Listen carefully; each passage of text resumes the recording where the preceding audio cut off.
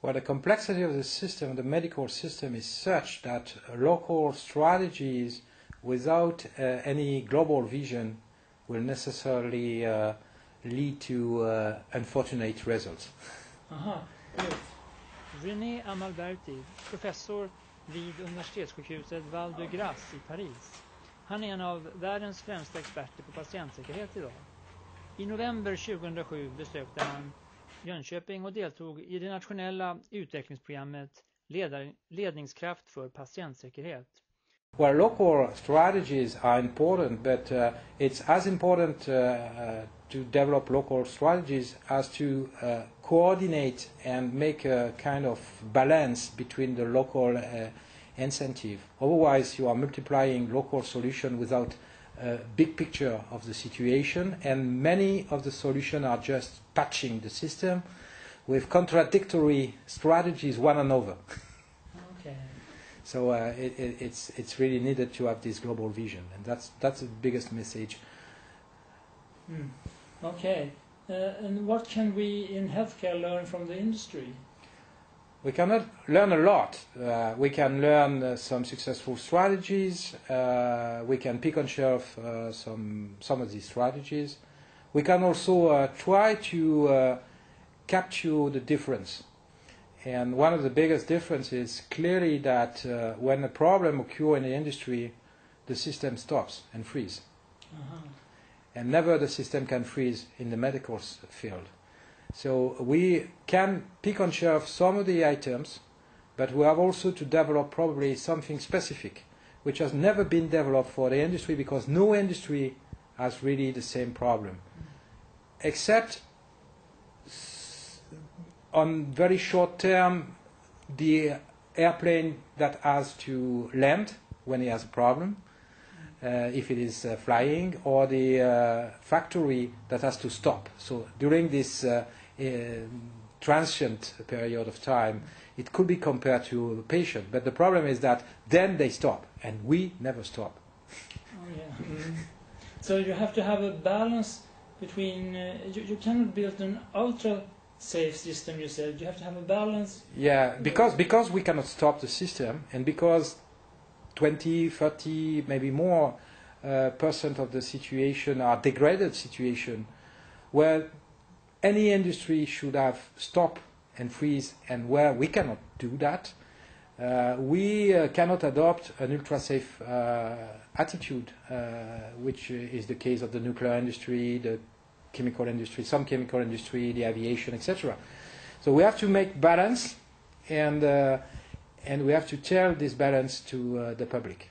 And you said also you have to have a balance between that you have a space to think freely, so to say, and not to have a too restricted safety system. Yeah, well, there's a big temptation. One, because it is simple. Second, because it is done by industry, to make more prescriptive strategies, and to think that constraining the job will necessarily result in better safety. But if you do that irreasonably, if you increase your prescription, you will reduce the learning attitude and the adaptation of the professional to degraded situation. So you will save some safety aspects on regular work, but you will lose safety on degraded situation.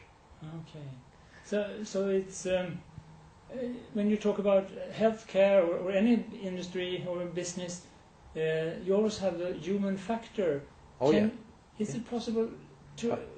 The human factors is just how humans behave into complex systems, so that it can be seen very basically at the work position with the tools, the protocols, the ergonomics, and it is valuable, and we have to do that in many cases.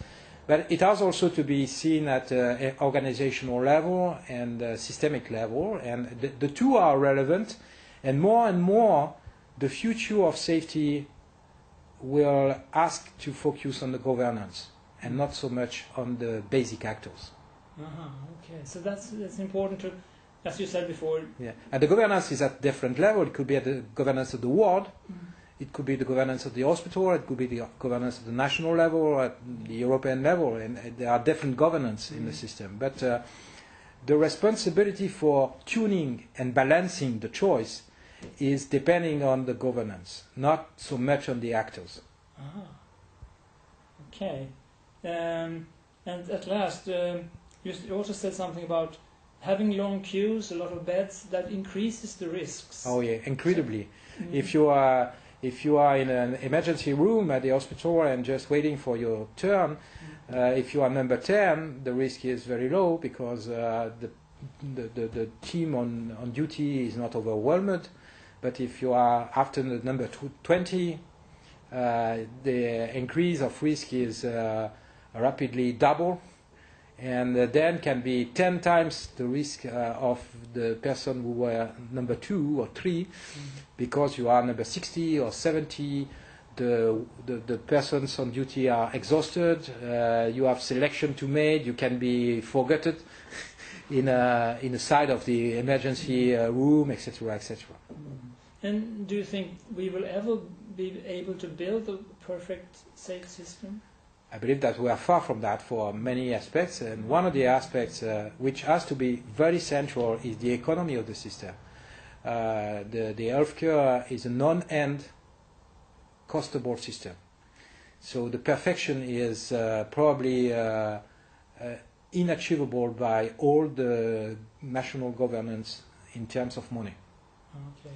So we cannot have this perfection because it should ask for so many personnel, so many hospitals and so many structures that you should have 10 times you need for standard conditions to cope with the ultimate problem, and this is absolutely unaffordable by the money, by the citizen money, because the taxes are paying the system. And when you come back in February, what are you going to talk about then? I plan to talk about empowering people, and this, I believe, is one of the main topics of the seminar of the Micro System Festival. And I will try to take lessons of different strategy for empowering people at different level. And again, I will make the difference between empowering basic actors and governors. Okay. Thank you very much, René Amalberti. Thank you.